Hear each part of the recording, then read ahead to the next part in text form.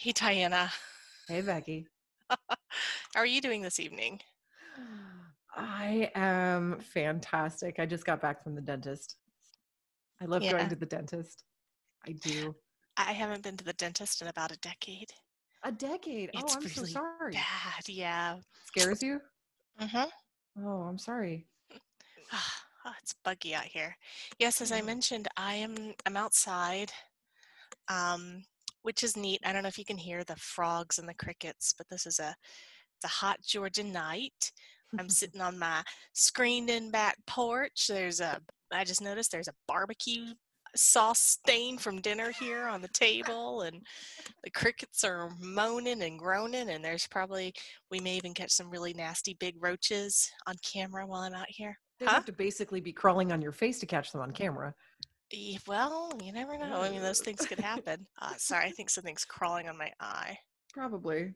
Yeah, it is That's screened what being in, but outdoors in the South is about. Doesn't matter if it's screened in. yeah, it's part of what I love about it, though.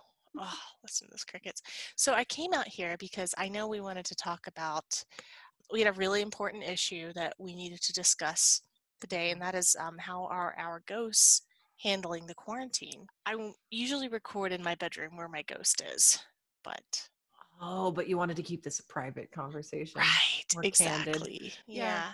hmm Though, can you really own a ghost? I say it's my ghost, but I don't want to, that may not be very proper.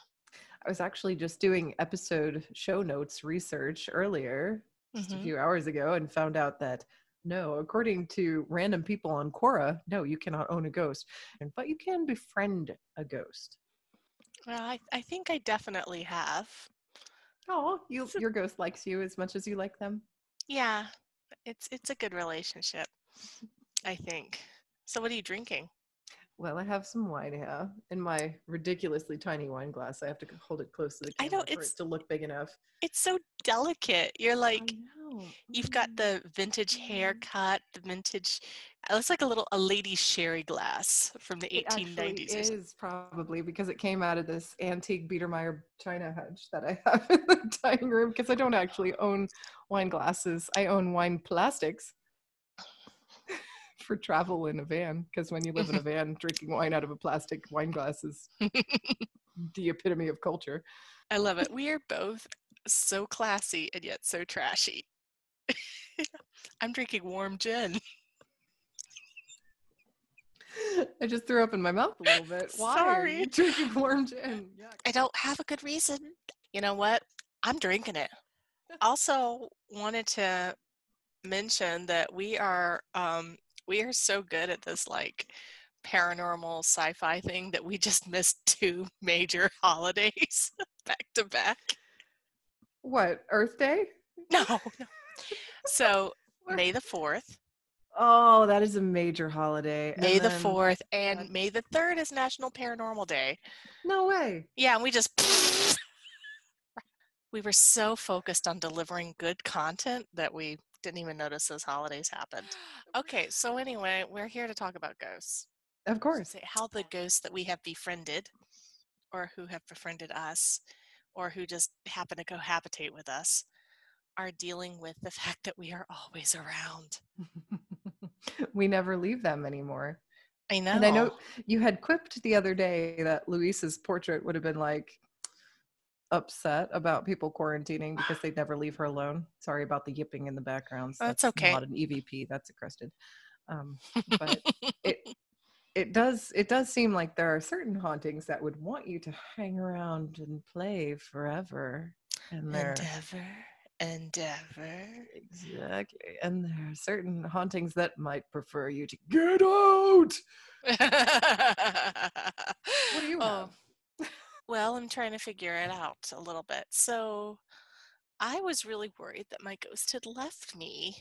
So, for a few weeks there, around a little bit before this whole apocalypse started, I had been feeling this thing was tugging at my nightshirt when I was trying to sleep, and then I felt it jump on my legs at night. I mean, it felt just like the cat, but the cat wasn't there. I mean, it was just like the cat. And it was So it was creepy. so real that the next night when the cat did jump on my legs, I freaked out and screamed because it felt exactly the same.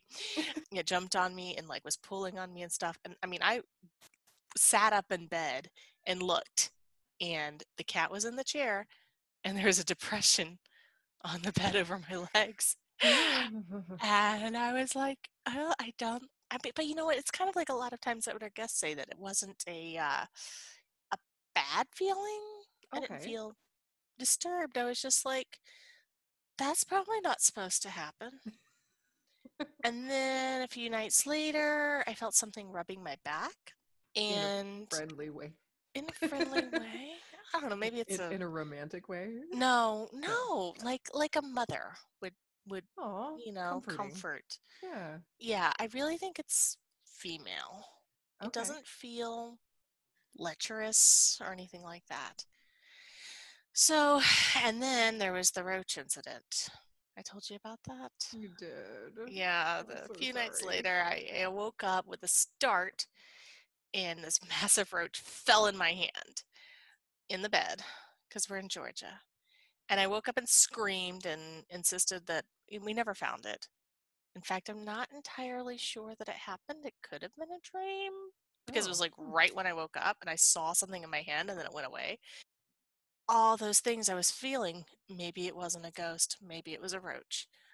Oh no, but a depression that jumped up on your It's legs. a I really can't big imagine. roach. Yeah, they grow them big there in Atlanta, but still. Anyway, so I guess I convinced myself that it was a roach, and I think I pissed off the ghost. Because you were denying its existence. Yeah, so the ghost didn't come back for a while. Ah, And then I started getting sad because we have a fucking paranormal podcast. I need to have a ghost. Otherwise, what are we going to talk about? I mean, exactly. besides our ghosts, but like our guests, ghosts. Guest ghosts are good. Yes, but I mean, we like to share our own stories, and I was like, gosh, I need this thing to come back. So I kind of worked myself into a tizzy, a frizzle, tizzle, whatever last night. I'm a little out of it this is it morning. Oh dear God. Here, have some more gin. That's warm. Oh, oh, I was so focused on getting our episode published in time, Sunday night, Monday morning, that I neglected some of my client work. Oh no. Oh, it's okay. I got it done. But I was like, last night, I was like, I'm going to figure this out so that on Monday, I'm going to be in great shape to finish this up. And so I was up till about 1 a.m. last night battling with this code Hmm. in front of a screen with all that blue light. Got it figured out, but then I couldn't get to sleep. And I do not suffer from insomnia. This is not something I usually have a problem with. Could not get to sleep. That happens, yeah. Backtrack a little bit before I lay down to sleep, finally at 1 in the morning. I said out loud to the ghost, because I missed it and I really want there to be a ghost. I said, I haven't heard from you in a while. Did you leave me? I miss you. I said that out loud. And my husband mumbled. He's like, "Hi, I'm right here." I'm like, "No, no, I'm not talking to you." Finally, got to sleep. And at 3 in the morning, that's when it decided to come back. It was like, "Hey, I have these hooks on my wall that I have chains and necklaces and things hanging off. Necklace chains. I don't have chains in my bedroom. That would be really I wasn't gonna blame you for, I yeah, no, my bedroom's not that erotic. It was necklaces hanging, like it's just but like, like a bunch of chains of necklaces and things with pendants and whatnot. yeah. But I have them hanging on hooks so they don't get tangled in a jewelry box. And I have about 6 of these lined up and they vary like, I've got the plastic costume jewelry and then and it gets finer and nicer as it gets closer to the bed. So the middle hook has like junky stuff, not fine jewels, but not the plastic stuff I bought in the subway station, like the sort of in between stuff. And so this stuff starts shaking and banging against the wall. all the Mm. chains and necklace and stuff, just like it's a gentle rattling. There's like, and at first I'm like, oh crap, do we have a rat in the wall?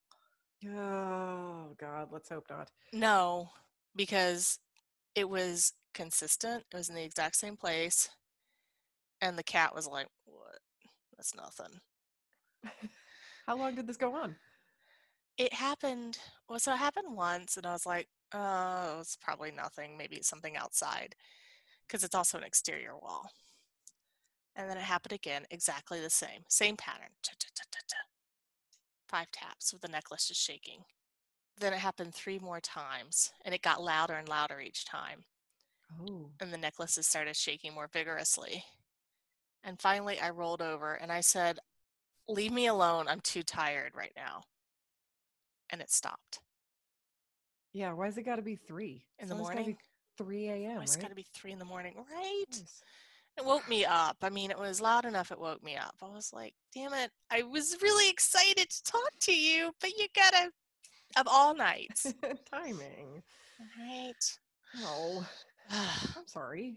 Not a train, not an earthquake, not a No, fighter jet of some sort no, it flying low was over your house. necklaces rattling. And honestly, I don't know how like Amazing. something in the wall or outside the wall would have caused my necklaces to shake. Yeah. And it was only one, it was only the middle one. Only the center one. Only the Oh, center wow. one. The ones on either Okay. side were fine. Huh. Well, that's fascinating. That's definitely more communication right there in one single rattle than my purported basement ghost has ever given me. You're right, because I did kind of say not now and it stopped. Hmm. That's a See, big interaction. yeah, you see why I'm out here. I don't want him or her hearing me. Well, so do you think that the haunting of your bedroom ceased or slowed because of the quarantine and you're spending all your time at the house? It definitely correlated.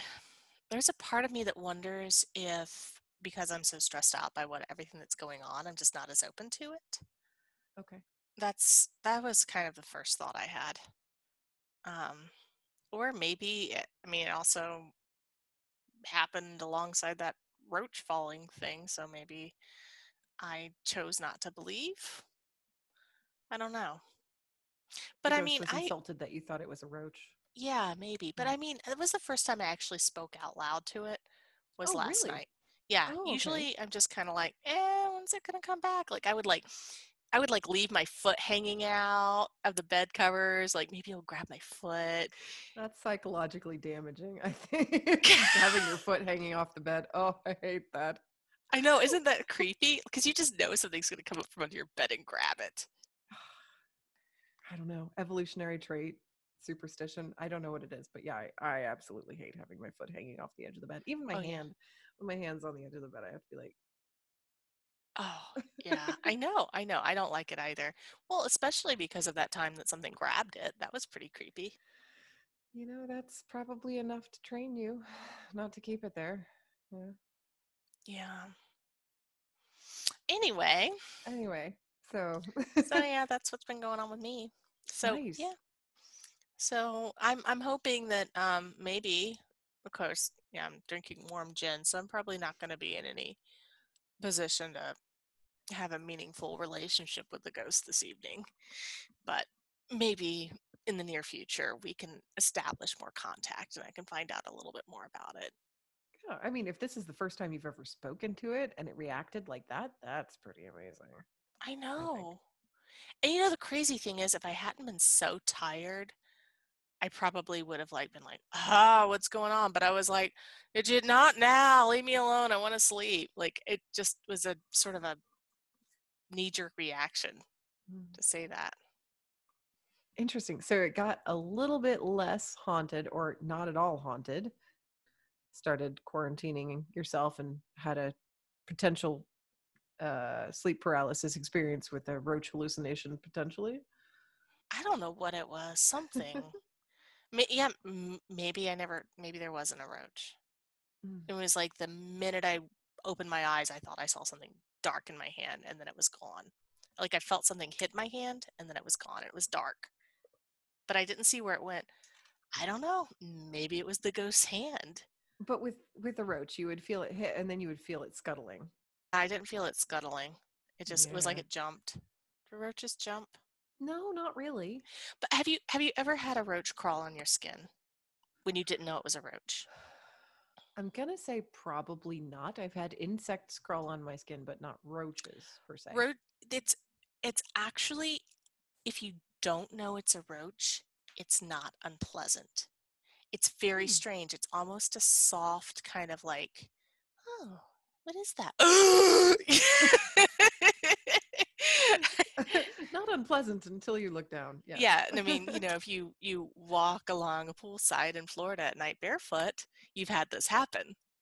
So Hmm. that's why when the rubbing of my back, that's why I was like, maybe because it wasn't unlike that. However, when that thing was pulling on me, I reached down with my hand to feel, and there was nothing there, and it kept happening. Huh. And that was tugging. That was something with opposable digits Yeah. tugging on me, and that was It so real. it can't be a sleep paralysis experience if you're actually like physically reaching for it Oh, I because was completely able. I was just pretending to be asleep. your turn, honey. Yeah, Yeah. exactly. Well, anyway, I haven't had too much interaction with my purported basement ghost for a long time now. Ever since I asked her to please leave, leave me alone, because I was starting to get spooked going up and down the stairs, and then I heard the knock, Mhm. like, yeah, I'll leave you alone, and then I didn't feel or hear anything until I got poked Right. down there in the shoulder. Mhm. It's a very creepy feeling to have Right. Yes. someone finger poke you in the back when there's nobody there and you're alone. But other than that, I haven't had too much going on. So I think possibly the whole quarantine thing is kind of satisfying her. Oh, I mean, because you're around all the time. right. And Mhm. she's, according to some, she might be a motherly presence. I think she's kind of pleased that the kids are all in the nest and sticking around because the only reminder I've had is that one little poke, just like a hey, pay attention, I'm Mhm. still here. But usually I get a disapproving feeling, like I have to kind of flee quickly. Well, back to our topic at hand. Are the ghosts happy or sad that we're in quarantine and spending all of our goddamn time with them? I'd like to know from the people on our Facebook page. I'd like You to know, know both from them. both of our ghosts have been far more hands off since the quarantine started, Right. right? So I don't know whether that's a sign of approval or whether that's a sign of disappointment or what, but I'm curious if anybody has any input Ah, as to what that could possibly mean that our ghosts are leaving us alone. yeah, I would really like to know. So if people could let us know how your ghosts are doing, how they're What does handling it. this mean? Why aren't they talking to us and poking us while we're quarantined? Are Right? they tired of us? Do they have a small attention span and they're like, "Oh, this is status quo now having this human around." Right, exactly. It's just not interesting anymore. Our guests are getting used to us. They have nothing to say to us anymore. They're just so Right. used to us. Mm-hmm. Yeah. Well, I think we definitely should open this up for comments. We want to know how people's ghosts, how their haunted houses are doing. I mean, I remember when this all started thinking, gosh, it would really suck to be quarantined in a haunted house, but you know, maybe it's not so bad. That's I was true. there That's true. just You kind never of moping leave. around going, "What the hell am I doing today?" Mm. Well, there's, part of the ghost mythology is that when you die in a home, you can never leave it.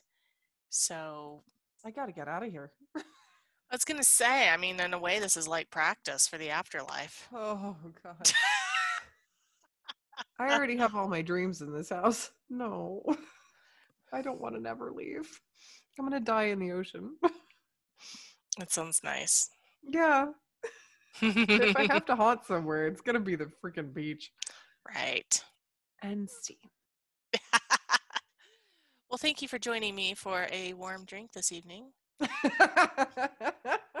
My wine was warm, and then I switched to beer in a wine glass because I Oh, only had half a glass of wine left in my wine bottle. But the point is now I have a cork to make a new Homespun Homespun Hates Hate Seal. Yeah. seal stamp. Yes. So, Yeah. Yeah. Those are so cool. So yay. excited about it. I keep finding little stamps all over my floor because I made a ton of them as prototypes. It's crazy. Aw. Yeah. Well, I look forward to seeing what else may happen while I'm I guess stuck inside with this ghost. I guess I shall not talk to my ghost then. Yeah. It's just kind of rude. Yeah, she is. Grabbing at me, poking at me. Kind of a bitch. She doesn't even clean up when there's a flood in the basement. Like, she just leaves it there. Oh dear Sorry. God, was It's that the okay. roach? No. Okay. Anyway, Have a spooky night. have a spooky night, Diana, and happy belated National Paranormal Day. Bye. Bye.